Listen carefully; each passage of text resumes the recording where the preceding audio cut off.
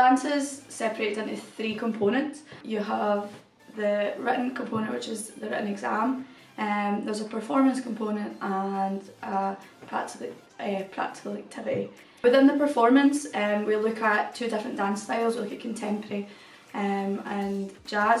We learn different techniques involved in the dance styles, and for the final exam you pick the dance style that suits you and you're assessed on that. In the practical activity, you need to choreograph a dance for two other people. Throughout the year we learn about the different ways that we can create movement and the different choreographic structures, devices and spatial elements that help to convey the theme that you've chose for your dance. There's also a written component within this where you write a review about your dance, what your dance is about, the movements you've included and why you've included certain things to help to convey the theme of your dance. The written exams split into three different components.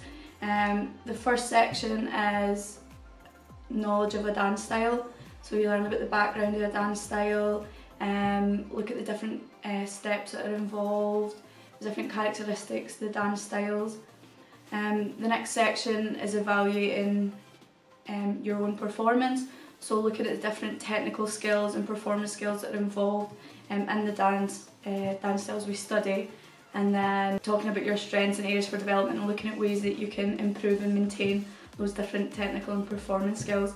The last section looks at an evaluation of a piece of choreography, so we study different pieces of choreography and look at the themes and the movements that are used in the choreography and how they've impacted on that piece of choreography.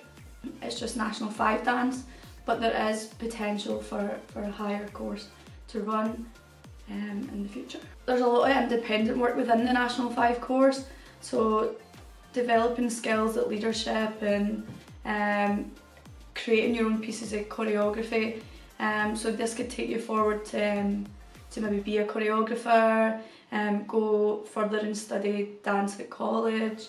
If you're looking to pick dance as a subject, the skills we'd be looking for is confidence in performing, because you have to perform by yourself. Looking for somebody who can work independently.